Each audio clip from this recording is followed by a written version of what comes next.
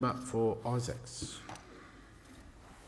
Thank you, Deputy Speaker. On behalf of the Parliamentary Joint Committee on Intelligence and Security, I present the committee's report entitled Report on the Review of the Relisting of Hezbollah's External Security Organisation as a Terrorist Organisation under the Criminal Code, and I ask leave of the House to make a short statement in connection with the report. Is leave granted? The Minister? Thank you, Minister. The member for Isaacs. Hezbollah's external security organisation has been listed as a terrorist organisation under the Criminal Code since the 5th of June 2003. It has been relisted in 2005, 2007, 2009, 2012, 2015 and, in the last Parliament, on the 2nd of May 2018. On the 29th of April this year, Hezbollah's external security organisation was relisted again, and this report marks the completion of the Intelligence and Security Committee's review of that decision. All members of the committee support the relisting of Hezbollah's external security organisation as a terrorist organisation because of its record of directly and indirectly engaging in and supporting terrorist acts. However, as the committee did in June 2018, we are again asking why the government has decided to confine the relisting of Hezbollah only to its external security organisation. In June 2018, the Intelligence and Security Committee recommended that further consideration be given to extending the listing to the military wing of Hezbollah. Regrettably, the government does not appear to have given this recommendation such consideration. In this report, the committee has gone further than it went in 2018 by calling on the government to give consideration to extending the listing to the entirety of Hezbollah, or at the very least to the military wing of the organisation. The United States, the United Kingdom, Canada and the Arab League all list the entirety of Hezbollah, including its military wing, as a terrorist organisation.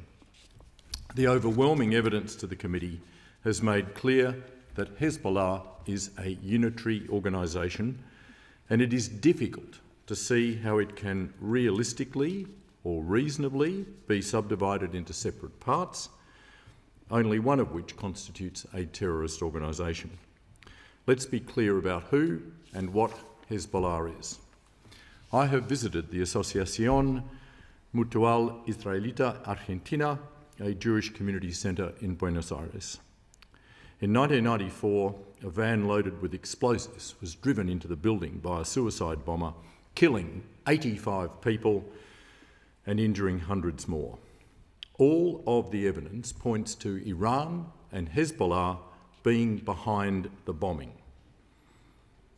Given that even some representatives of Hezbollah itself have said that it is delusional to draw a distinction between the so-called military and political wings of the organisation, I find it difficult to understand why it should matter what part of Hezbollah carried out this devastating attack against the Jewish community of Buenos Aires. In 2019, the United Kingdom moved from listing only the military wing of Hezbollah to the whole of the organisation.